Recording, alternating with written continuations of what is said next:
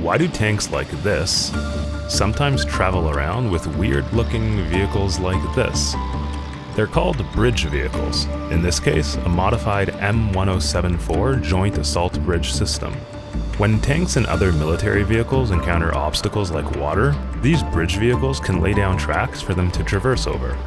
And it's got some stretch to it as well, able to overcome creeks and even some narrow rivers. For larger obstacles, however, like a full-size river, the what's called M3 amphibious rig, which can actually hop into the water itself, becomes a much better option.